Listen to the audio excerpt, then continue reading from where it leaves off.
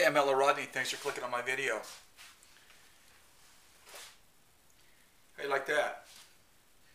Picked them up and they broke. The bananas broke from the stem. So they're right. They're ready. But I wanted to do a video and talk about something that is very, very interesting to me. And it deals with the diet, because I've been looking for a diet. And I started getting involved with looking for a diet just at the time that the Woodstock Fruit Festival had its little meltdown. And one of the people, as I do, I do a lot of research on this kind of stuff. So I was doing a lot of research and I started running into these names. One of the names I started running into quite often was Danny Vitalis. And it was easy for me to figure out that Danny Vitalis is someone that is not real popular within the fruitarian, raw food, 80-10-10 crowd at all. And so, people started picking, he was out before people started picking sides. But there was a couple of people that got kicked out of the Pioneer thing, whatever that is, at the Woodstock Fruit Festival. The people that have the speakers and the people that know, the people that know what's going on with food. They're the people that you look up to. I don't think so. No. And I knew there was something really hinky with that group when I saw a video with these two people named Happy Healthy Vegans, and it was almost like they were browbeating themselves, because they had gone to this fruit festival and there wasn't enough fruit there for them, but they didn't complain about it in a real bad way. They weren't jumping up and down, I don't even think they complained about it at the thing. But they had what they called basically a backup plan, where they had some rice and they took it back to their place we were staying at some facility off the premises, where they in a clandestine manner, looking over their shoulder in their own room to make sure nobody's looking, checked under. They probably checked under the bed. Is there somebody under there? Check first, And plugged in their rice cooker and made up some rice. Because this is the raw fruit festival, raw food. So raw food means no cooked food. So if you boil some rice, well, you're probably out. You're out. Get out of here with your boiled rice. We thought you had it in you. We thought you were going to be one of us, but no, you're not. Get out of here.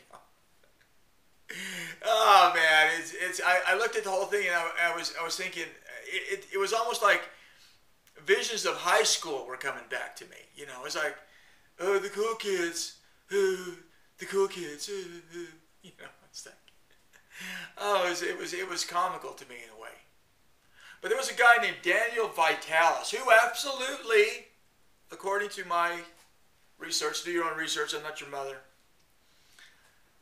Daniel Vitalis was one of the big guys within the whole raw food movement, fruitarian. He started off as a fruitarian. And from my research, like I said, do your own research. I think he was talking about for the first 5 years he did real good, and the second 5 years was not too good. So that'll give you something to research. Why he quit. But he quit, and then once he quit and started eating meat, oh, woo. Oh, that's super bad. A lot worse than eating boiled rice, which now that certain things have changed within that whole movement. Now it's okay to have some boiled rice and it's okay to have some steamed potatoes, right?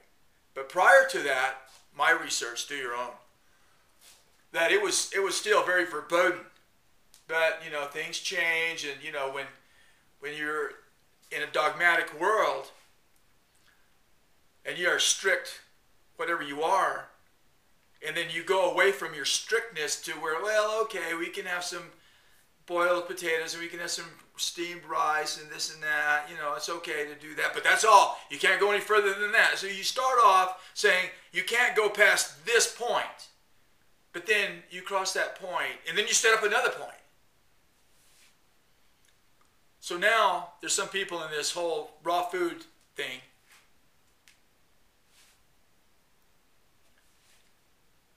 that it's okay to go ahead and have some steamed starches, which is good. It seems like that's an upgrade from where they started off. But getting back to this guy, Daniel Vitalis. I saw a video, seen some videos on this guy. This guy is really sharp. And there's a video down here, and I'm not saying he's making some sort of play to get back into the head of the raw food movement. I'm not saying that at all. I'm just saying I wish that I would have seen this video when I first started my attempt to find a diet that I liked, because what he says in the video that's in the description makes more sense than anything that I've ever heard from the raw food fruitarian thing, whatever that thing is. Way more sense. And the reason I showed you the bananas is because, and don't get me wrong, I'm all into the banana. I like it. I enjoy it. I got a NutriBullet. It's beautiful. I haven't eaten so many greens and had so much smoothies in my entire life. It's what I have right here in my very own studio.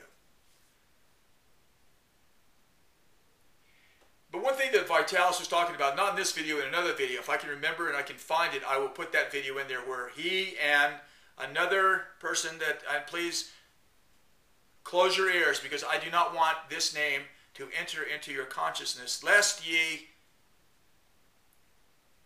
need to go into some sort of detox. Okay, 3, 2, 1.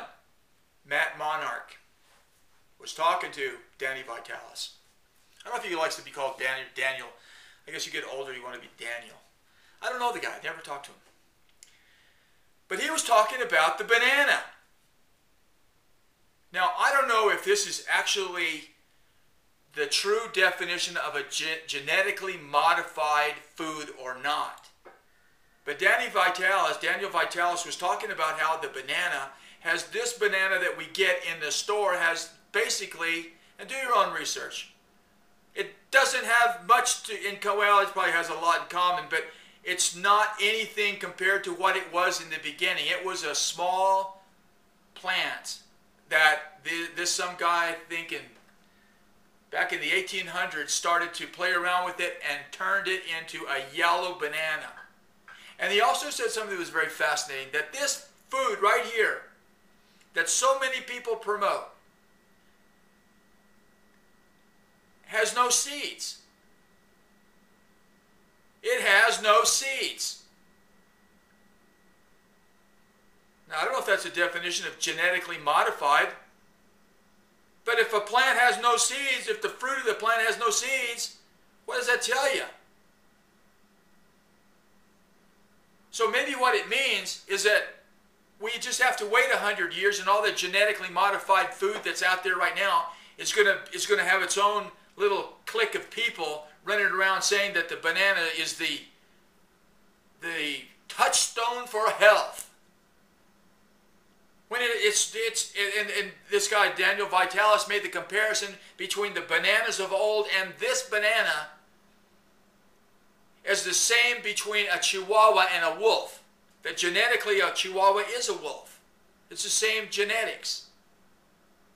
So maybe this is the same genetics as that banana. But isn't that a modified, played with, screwed with, tweaked natural food? So is this a natural food? He was saying that the only way that you can get a yellow banana, okay, is from cloning or from some sort of, it was other, like some sort of I guess I don't know what it is, but it's not a seed. It's a I'm sorry, you have to do your own research. But it's not, you don't get yellow bananas from seeds. You get them from clones. So if we're eating cloned food, if this is the height of health, it's not even a natural food. This is not a natural food. Now, I love it, don't get me wrong. I bought the NutriBullet so I can make banana smoothies. And a lot of it was based on the information that's out there in the raw food community talking about banana smoothies. And greens. He was even talking about greens. Now, he's going back to, he's going back into some sort of hunter-gatherer thing. Which, I don't have a problem with that. But I think that once you see this video, I think that Daniel Vitalis is going to become more of a person in this whole healthy living thing, vibe, whatever it's called. He's going to be more, he's going up. He went way up in my eyes because the man is sharp. He is a sharp person. So regardless of whether or not whatever your feelings are toward, if you look at the man with a logical mind, you can tell he's sharp. And if he's not sharp and it's all a lie, then, okay, he fooled me. But then again,